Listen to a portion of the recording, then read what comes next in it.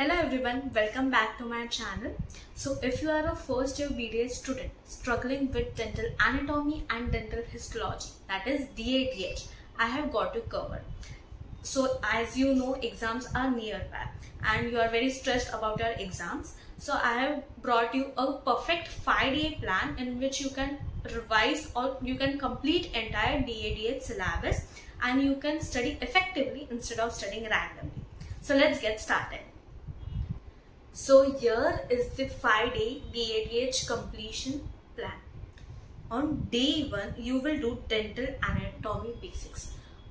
You will revise entire dental anatomy, all the morphology of the teeth, the basic introduction chapter and the occlusion, concepts of occlusion, because occlusion is a very important topic. So here I have written that you need to focus on tooth morphology and dentition, start with primary and then permanent dentition. Then chronology of eruption. Eruption is also very important chapter. Then morphology of incisors, canines, premolars and molars. These are frequently asked in exams, you know. Okay. Then make simple diagrams while reading, because drawing diagrams in exams will fetch you more marks. Then end of the day, revise occlusion, basics like Kurowski, Wilson and rest all topics. On day 2, will be dental histology. So first day you will do basic concepts of dental histology like enamel, dentine and pulp. Read their development, structure and clinical consideration. Clinical consideration is very important. You should know that, and if you write that in answers, it will give a good impression to the examiner that you know the clinical topics also. These 3 topics are very high yield. Many questions come from these 3 topics. Use short notes and flowcharts to simplify long processes like amelogenesis and dentinogenesis. This too is very important and can come as LQs also. So you need to know this. And don't skip diagrams. Again, I am saying that diagrams is like lifesaver in histology answers. Then comes day 3.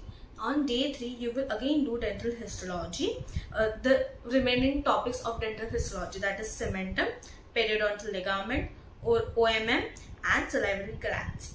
SAQs mostly come from these topics, and OMM is like frequently asked LQ topic. So make sure you know the difference between lining, masticatory and specialized mucosa, and revise cementum and PDL with their clinical importance. Again, clinical importance is very important over here. So till day 2 till day 3 most of our topics will get covered. On day 4 we will do embryology and the dental anatomy traits. On day 1 we studied morphology of all the teeth, but on day 4 you do traits of all the teeth. That will help you revise more about the teeth. On day 4, you do oral and facial embryology. Focus on development of face, palate, tongue, teeth and pharyngeal arches. Also do the tooth development chapter very properly. LAQ come from this chapter, and I have uploaded the series of the entire chapter in my channel. Do watch if you find this chapter difficult. These are common long answer questions. Quickly glance to the anomalies also, because anomaly is also very important to write in exams like cleft lip, palate, microdontia and macrodontia, and do the traits of all incisors, canines, premolars and molars. On day 5, keep revision and previous year's question. On final day, you will do question answer format. It means you need to do everything in question answer format, as this is going to be theory exam based.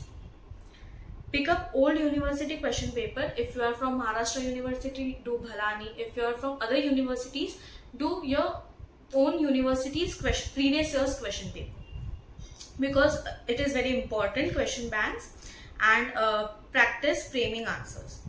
Revise diagrams again and again. I can't emphasize more on how much diagrams are important in theory answers. Then like tooth morphology outlines, enamel, rods, dentines, sections and stages of development of tooth anatomy. This will give you confidence to write exam. Okay. So this is a proper 5-day plan you can follow for getting more marks, and you can complete your entire dental anatomy and dental histology syllabus. And also, if you have completed already, you can revise in this way, which will be helpful for you. Thank you.